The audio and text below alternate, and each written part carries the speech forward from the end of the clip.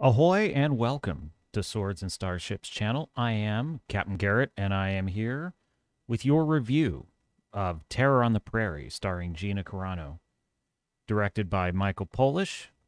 Writing credits include Josiah Nelson.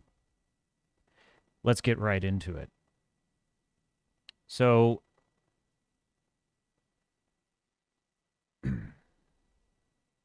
overall thoughts. I think this is a great Western. I think the best style of Western is a Western that is grounded and spare, something that tells a simple story, but with nuance and depth and really character. Like I think one of the, I would argue, I'm not like the greatest connoisseur of westerns. I have my favorites, and I certainly have seen a few.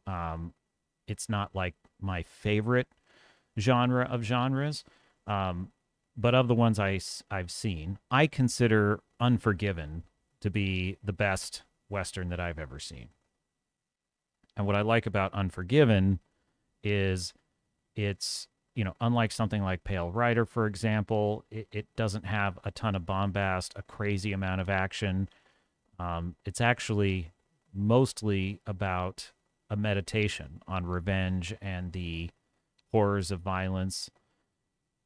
Another great film I liked with Kevin Costner, Robert Duvall, was Open Range, which was a very simple story about cattle drivers who run afoul of some outlaws and they seek justice. And there's a great conflict in that about the simple idea of uh, is is this justice or is this revenge? So I think that the best, yeah, I would even argue The Mandalorian worked so well on as Disney's, I think, one successful and one well done Star Wars series because it was very much a simple kind of Western story. What I like about Terror on the Prairie is it is very simple. It's about a family that are homesteading in the late 1800s. It's a hard life. One of the favorite things about this film is there's a lot of just beautiful scenery and a lot of beautiful opening shots that tell the story without words. I think that's a great hallmark of an excellent Western, is when it tells the story with the imagery and allows you to absorb the time and the place naturally without there being hardly any exposition. I mean, really, the exposition is where we are. It's a snowy, cold winter up in the mountains, and that tells us a lot. We're looking at a cabin that's obviously very DIY, as it would have been in those days. It's not a lot of luxuries. It's got a dirt floor.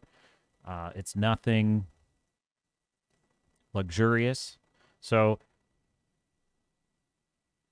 I would say probably the first thing that struck me is the cinematography of the film. I wanted to give this review before I've seen any other reviews on Terror on the Prairie.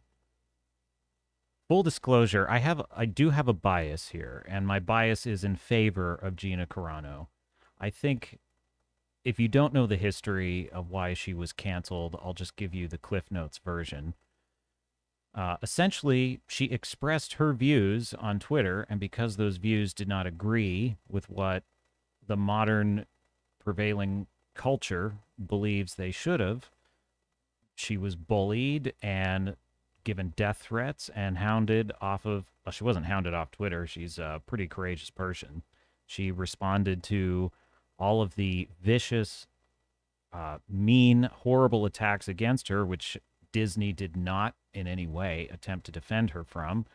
They did not send a tweet saying resist hate. They allowed the abuse to continue until the Fire Gina Carano hashtag Twitter mob persuaded Disney to give in and fire her from The Mandalorian. What was it she did that was so bad? Let's see. She refused to say words that other people wanted her to say on her Twitter profile. I would think if there's one right every human being has, it's the right to not say something. Have you ever heard of the right to remain silent? What does that actually mean? It means you have. It's funny. I think people take that for granted when people hear police say you have the right to remain silent in the United States of America. Most people don't even know what that comes from or why that even exists. In most countries in the world, you don't have a right to remain silent. And if you do remain silent, the police can take you into a dark room and beat it out of you until you tell them what they want to hear. In a lot of countries, that's how it works. It's a very, it's an acknowledgement that compelled speech, speech compelled again, being forced to say something against your will is evil and wrong. Now, whatever your views on the idea that on the redefinition of pronouns in the English language and how and when they should be used, Gina Carano was being, without any provocation, was being demanded by Star Wars fans, definitely not at all hateful or bullying Star Wars fans. She was being browbeaten into adding her gender pronouns into her profile as a show of solidarity for trans people. And as she has stated many times, she loves trans people, has nothing but goodwill towards them. However, she did not want to put gender pronouns in her profile. She didn't really say anything about it for a while until she was hounded to the point where, she was basically, it was attracting attention that she wasn't doing it. And so, because her strategy for dealing with hateful bullying behavior is to meet it with a smile, she thought, and you can certainly make the case this may have backfired. Well, it did backfire, but it may not have been the best approach. I don't know. I don't think it's fair to judge. We all make mistakes. But she put beep, bop, boop in her pronouns, right? And that was taken to, and as par for the course these days, anything less than fawning obsequious praise and approval and agreement with whatever the prevailing left-wing cause of the day is, anything less than groveling on the floor to whatever it is they want from you is considered hate. It is considered phobia. It's considered words probably I'm not even approved to say. They can say it, but I can't. So Gina was making light of what the bullying mob was trying to do. And then this was perceived as anti-trans. It wasn't. As she said in one of her tweets, and she explained herself many times in great detail. That doesn't matter on Twitter because once the mob has decided they want your head, it's off with your head. And that's all it is. As she is a direct quote. In response to people taking offense to her putting beep, bop, boop in her profile, she said, "I'm not against trans lives at all. They need to find less abusive representation." She said her tweets had zero to do with mocking trans people, but rather about exposing the bullying mentality of the mob that has taken over the voices of many genuine causes. So I'm just giving you her response.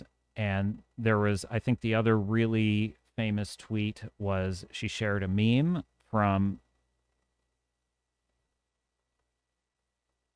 basically, she showed a meme that was referring to the Holocaust, and it was talking, and the meme was basically saying how Jews were targeted during the Holocaust, but it didn't happen all at once. It started with turning neighbor against neighbor, and that the evil that led to the Holocaust and that enabled that terrible tragedy to happen was essentially the slow turning of one neighbor against the other and essentially othering people. This is what the post is about. History has been edited. Most people don't realize that to get to that terrible point in history, It was a gradual process. This was the thrust of the tweet. Look it up for yourself. I don't want to read it verbatim because it'll probably trigger the censorship mob, even though it's just stating the facts of what was posted. And this was labeled as anti-Semitic. Now, how is a historical fact and a caution about we cannot allow this to happen again, we cannot allow this to happen in our own time, how in the world is that anti-Semitic? I think it's exactly the opposite. It's saying this horrific tragedy did not happen overnight. And we, as free people, have to be careful and keep our wits about us and make sure we don't allow this to happen again. It's really an indictment of human nature. It's human nature that we are susceptible to this. We are susceptible to othering people and that going down a dark path. So I'm very sympathetic to anyone who's saying, you know, we're asking for live and let live and dignity and respect. And I'm fine with that. And I think, but that goes both ways. And I think that's the problem we have. The issue is not that in the case of Gina Carano, if she's saying something that is directly hurtful to people, I got no issue with people criticizing that. But if people are coming after her because of something she has not said, that's tyranny. That's bullying. That's harassment. So I'm on her side on this. That's why she got canceled. I am overjoyed that in this world where censorship is taking over the American mind, and we are being dumbed down into little robots that just need to believe the propaganda, follow the propaganda, do what our betters tell us to do, whether they're in government or whether they're these tech oligarchs at Google or Bill Gates, who's, you know, building his insect farms to feed us insects. You know, whatever it is that these modern aristocrats have in store for us, I'm not down for it. I'm a free thinker, and if that offends you, you know, I think you should keep watching my channel because I'm interested in what you think, and I'm interested in helping you think freely yourself and think critically and come up with your own ideas about things, and you're not going to do that by just going with a mob. So I've never liked groupthink, and I don't like bullying, having been on the receiving end of it. I know how it feels. It's not okay for any reason. And the problem that we have, and this is what Gina Carano ultimately stood up to. She stood up to a double standard. That's what it all boils down to.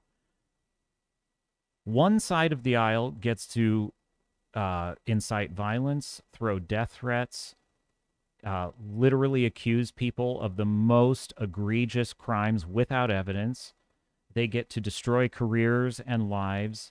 They get to deplatform and silence. They get to do all of that. And if the other side even just attempts something like that, they're getting absolutely destroyed. So it's okay for one side to be hateful and bullying, and the other side can just express their opinion, their general opinion, and that is considered violence, whether it is or not. So we live in a double standard. A perfect example is, you know, Star Wars really stood behind Moses Ingram of the Obi-Wan Kenobi series when she got at least three that were shown, 3 Instagram posts, which were terrible and awful, and they stood behind her. They didn't stand behind Gina Carano when she got hundreds of tweets, which are documented. You can find them online.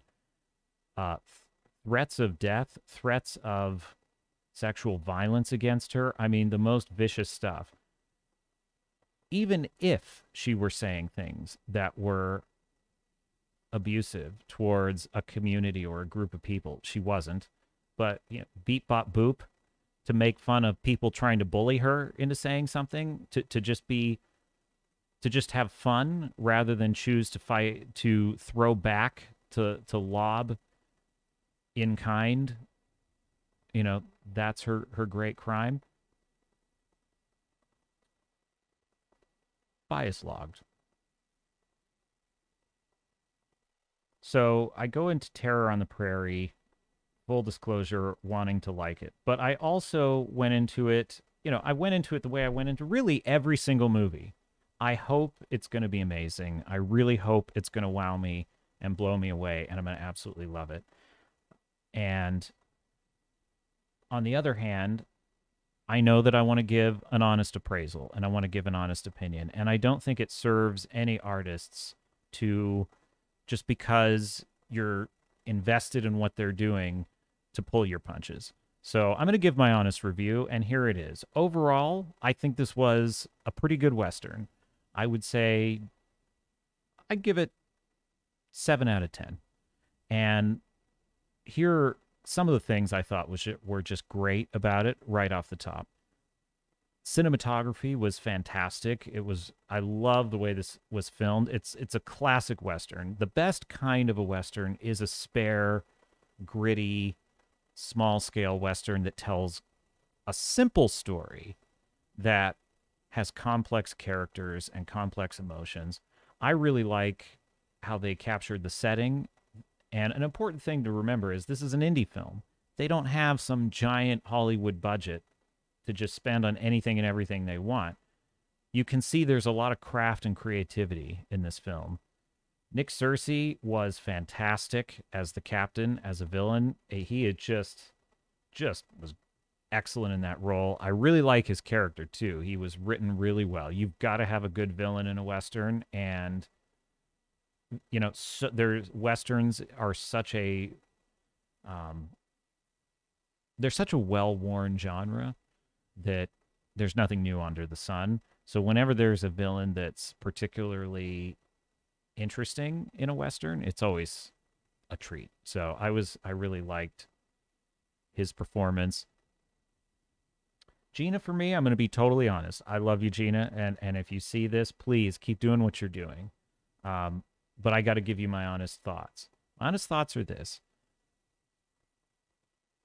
her, in the Mandalorian, I think her performance it fit her personality much more.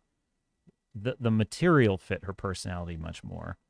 In this story, she felt a little out of place at times, and she didn't quite have the depth and range I was looking for. I would say, like, the first act of the film, she kind of has this postpartum, almost depression affect going on. At first, that's kind of what I thought, because there's a new baby, and she has a son who's about 10 years old, and then she has, I think, and then she has a baby that she's taking care of, and she seems really down. I do like how the dialogue is very spare in a lot of this film. People don't just fill up the scene with a bunch of exposition, except for the captain, but that's for a purpose. That's kind of his character. So, yeah, people had fewer words back then. Life was hard. They really captured that. So I like that aspect, but there was so much quiet reflection in the beginning that I was drawing my own conclusions, and just based on her performance, I was thinking, is she suffering from like depression, postpartum depression, or something like that? And she talks about she's not happy with this life with her husband, and that becomes more clear. And that explained a more muted performance. Where it ran into trouble for me was there were moments in the film where I felt that I just would have preferred maybe there were a couple more takes, just to get a little more emotion out of it, such as when I don't want to spoil anything for you. I'll just say there are moments in the film where she's giving orders to someone, and I wanted more passion out of it. I wanted more emotion out of it. On the other hand, what she is great at, and this is what she was great at in The Mandalorian as well, is the physicality. Like, when there is an action scene, she's great. When she's handling weapons, when she's just bearing down on a bad guy, giving him the glare, it's fantastic. once she's in motion, you can tell that's what she loves. That you can tell that's what she excels at as an actor is the physicality, the challenge. I think the material that challenges her the most is when it's just quiet dialogue where there's but once there's like real tension, you can tell how much she as a performer loves that and leans into it and is made for it. And that's an interesting thing too, because I think that's really why she's so beloved, because she's very convincing as a warrior, as a physical threat, as a strong, powerful presence. You know, there's a lot of actresses that are placed in the role of being action heroes, and we buy it because that's the world of the movie.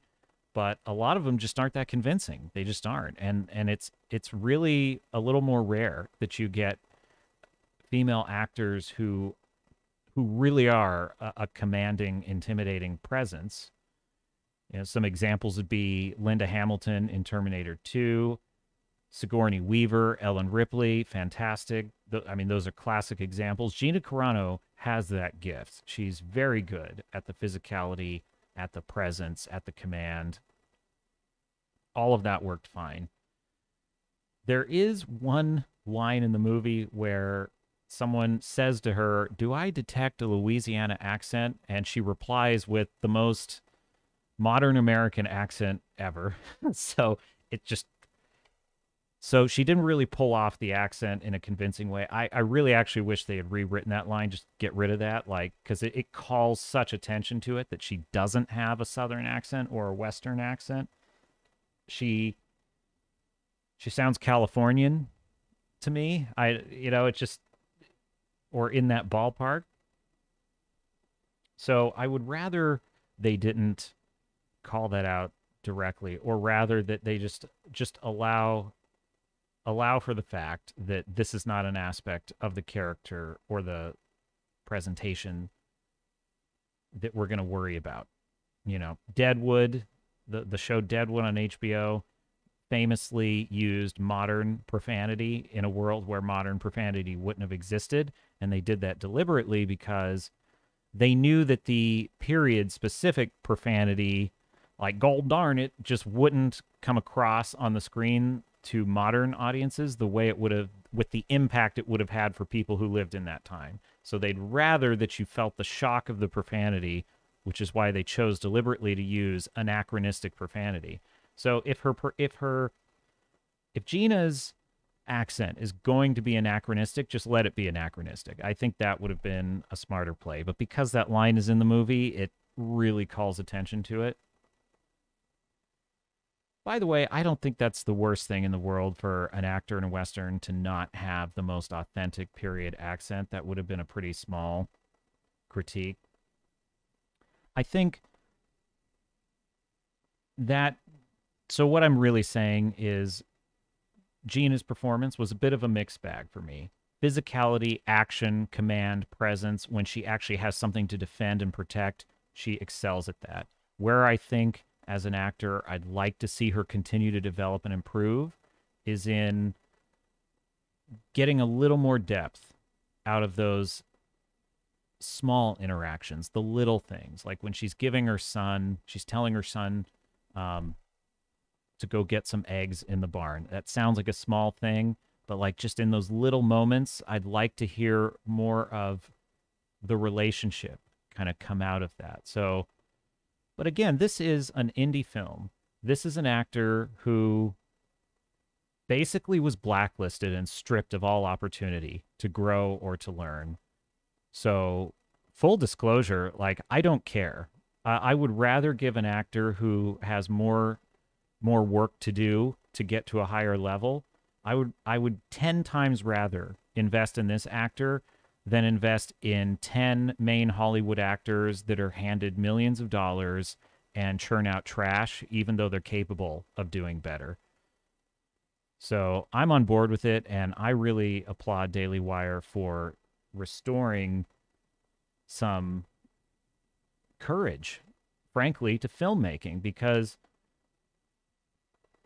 do you want to live in a world where every film you see agrees with your political worldview? I mean, seriously, do you really want to sit in a theater where and watch, and every movie you watch, there's nothing that threatens you, there's nothing that triggers you, there's nothing that conflicts with your worldview. Everything is presented as exactly how the world should be and exactly everyone's opinions they should have, and nobody gets upset, and everyone is included, and there's never anything that upsets me. I don't want to live in that world. That's garbage. It's bullshit. It's boring. So I very much applaud Gina Carano and Daily Wire for mixing it up and saying, we're going to invest in this actor, even if Hollywood doesn't see her value. And let me tell you this, Cara Dune is a great character. Now, was Gina's performance out of this world in Mandalorian?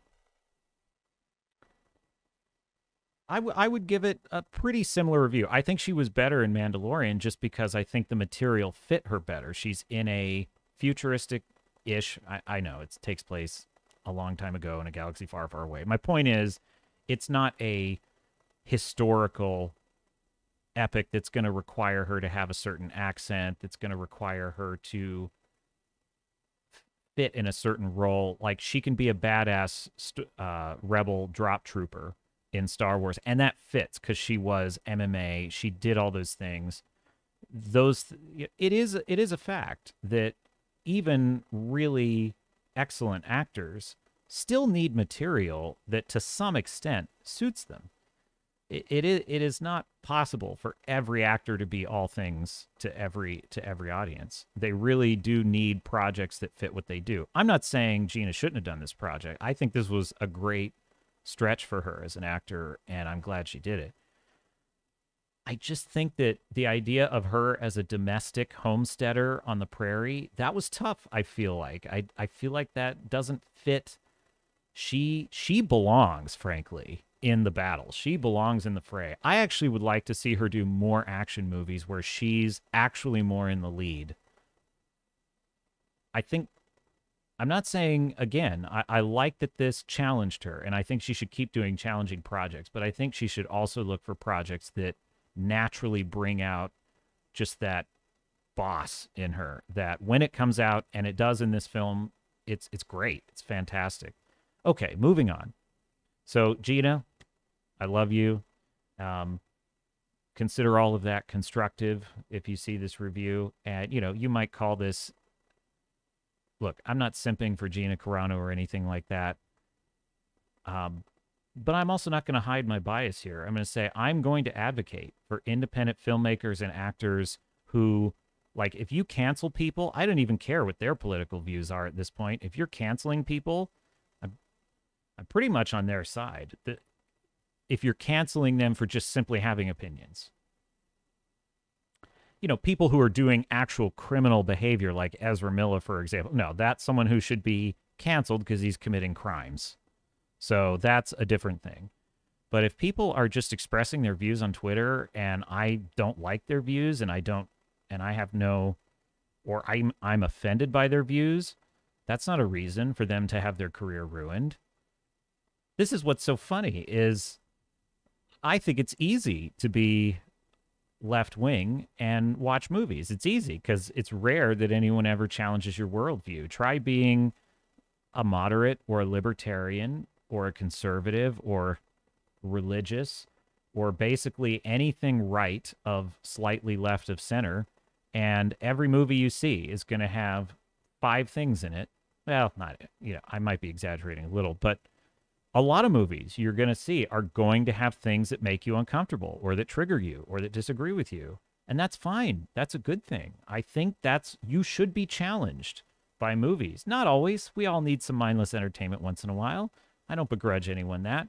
But I just don't want all of our entertainment to become this sort of vanilla, watered down, just glue that we all have to just eat. We have to eat the paste. Like kindergartners. That's kind of weird. Anyway, what else is good in this movie? I really like how she's solving problems with what she has at hand. I like how she's kind of under siege and she has to use tools and improvise with things around her to fight back with very little actual ability. Her character in this film is not like a veteran warrior like Cara Dune, who is capable of handling herself. This is a woman who is in deep trouble and up against trained killers. And I think that's one of the funnest parts of it, is watching her solve these problems. There's a lot to be said for a film that has simple problems that are hard. Simple problems meaning the problem is simple. You're surrounded and there's no way out. How you get out of that is difficult and requires creativity and clever thinking. And a lot of writers can't write this anymore. You have Obi-Wan Kenobi, for example, with this huge budget, and their solution for how Obi-Wan's going to sneak Leia, sorry, spoilers for Obi-Wan, 3, 2, 1. Their solution for how Obi-Wan's going to sneak Leia out of an Imperial base is he's going to just put his coat around her. What? There's no creativity in that. And you've got millions of dollars. You can hire the best writers. You can hire you've got all the CGI to help you. And that's the best you can come up with. Oh, he put his coat around her and kind of, it's people are memeing on it because it's so stupid. My point is, here's this small independent film, small budget, taking a risk. This is a risk. You know, Daily Wire can't afford to lose hundreds of millions of dollars on projects. This is a risk for Gina Carano. She's putting herself out there. She's going to take slings and arrows just for having the temerity to exist as an actor still. She's going to take shit.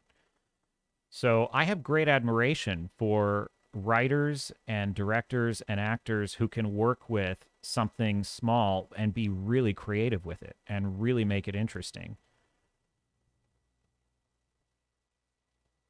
I also think there's some great moments for her husband, played by Jeb, played by Donald Cerrone, I believe. Yeah, I'm pretty sure. I'm looking at the IMDb here. They have some great character building moments with him, again, that don't require much exposition. You know, he's in a town and a prostitute comes on to him. And there's this moment where you can see some temptation and you're wondering what he's going to do. And I won't go further than that. I'll just say, like, moments like that are brilliant for character building. And I'll just say about the captain, the villain in this movie, right from the first parts in the film, he's excellent. Nick Searcy is really at the top of his game. He is a classic Western actor. It's so effortless with him. He chews up the scenery with these great, like, religious quotes because he was the son of a preacher. It's fantastic. Really, the storyline is so spare in a good way, so grounded and down to earth.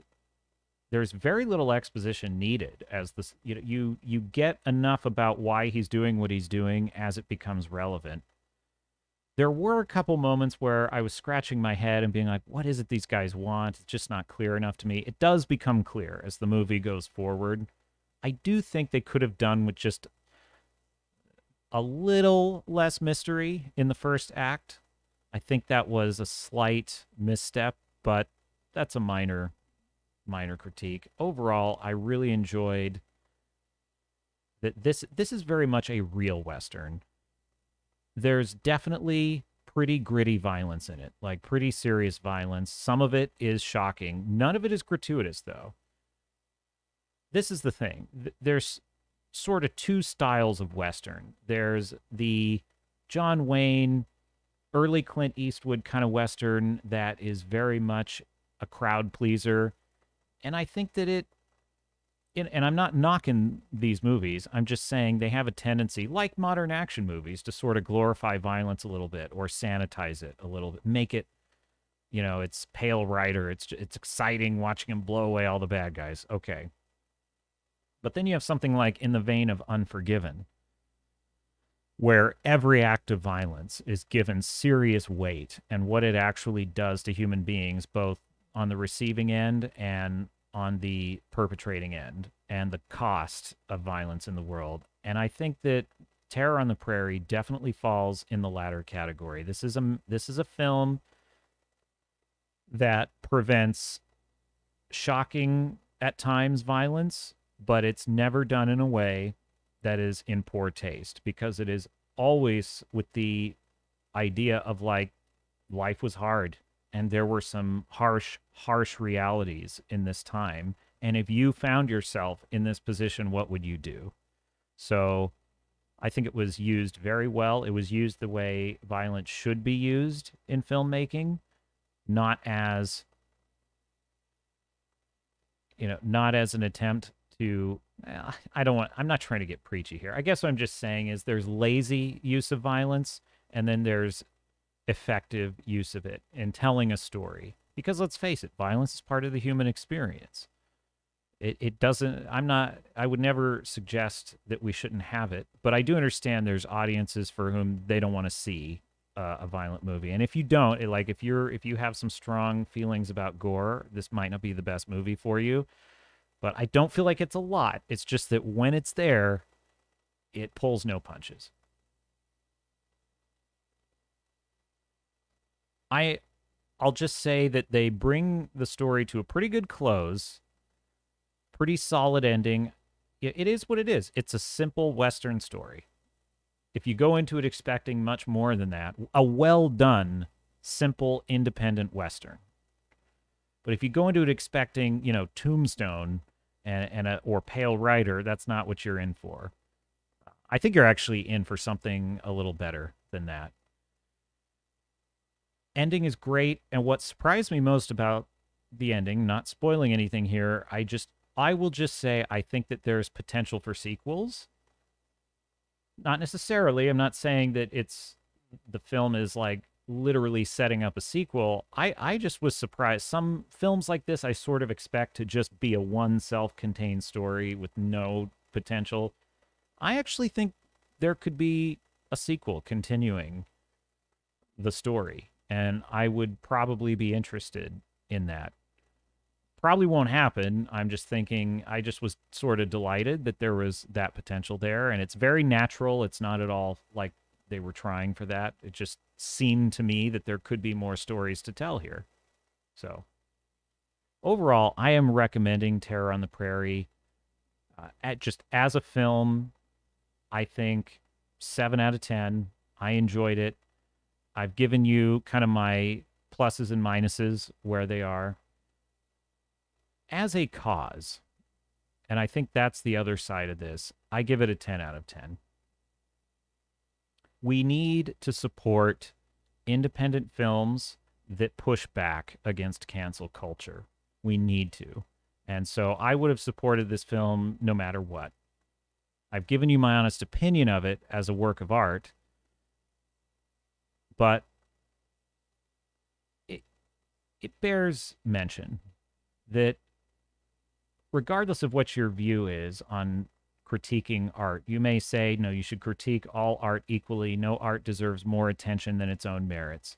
And I'm sympathetic to that argument. But on the other hand, what was done to Gina Carano by the trolls and there's a lot more I could go into, but that's not the subject of this video, so I'm not going to get into the specifics of what she went through. But I will just say it was egregious. The way the company treated her, she was they attempted to set her up for total destruction of character. And very few people in this world, and I mean very, very few, because just look around, you don't see it very often, would have stood up for herself. She stood up for herself. There's a lot of talk about strong, independent women and how women and girls need to see themselves in film and they need to see good examples. Interestingly enough, one of the best examples I've ever seen is Gina Carano. She literally had an entire mob of thousands of people hurling death threats and telling her to kill herself. And I mean, just horrible stuff. Go look it up. Go see the screenshots. It'll turn your stomach. It's gross. And nobody came to her defense. Nobody.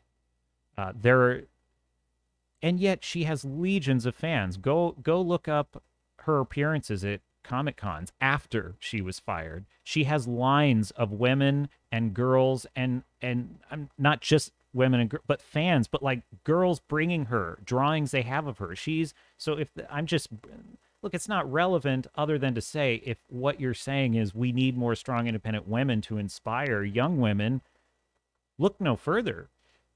So when she was enduring all that hell, unlike most people who would have just bent the knee and given up and folded and allowed hate to win and destroy her and take away her voice, take away her ability to express her opinion. You don't have to like her opinion. You could even think her opinion is bad.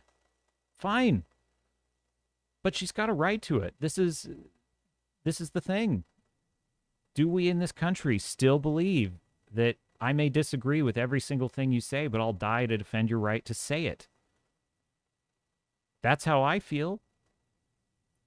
Whoever you are watching this and however you feel about the things I'm saying, I am okay with your right to say it. And it is important to me that your right to say it and believe it and think it is defended and protected. And Gina did a great service to all of us by standing up for herself because she paid a very high price that few people would be willing to pay. And that is character. That's courage. And she needs good people to support her. So as a cause, this is a 10 out of 10 film. This is an independent production company trying to make their own things. You know, Daily Wire's not lobbying the government to get companies they disagree with shut down. They're not trying to send Twitter mobs of bullies to harass and dox and defame people who are saying things they don't like. They're trying to build new things to compete. That is the fairest, most honest way I can think of to respond to things in the world that you're not happy with. Be the change you want to be in the world. Stop going around and trying to ruin people just because they disagree with you. So if you're in favor of going around bullying, silencing, and ruining people who did nothing else but just speak their mind, sorry, I ain't on your side. But if you're someone who believes all of us have a right to free speech, barring, of course, criminal behavior, you know the boilerplate on that. I'm not going to waste time on that. You know what? If you're listening in good faith, you know what I'm talking about when I say free speech. People have the right to say things that offend you.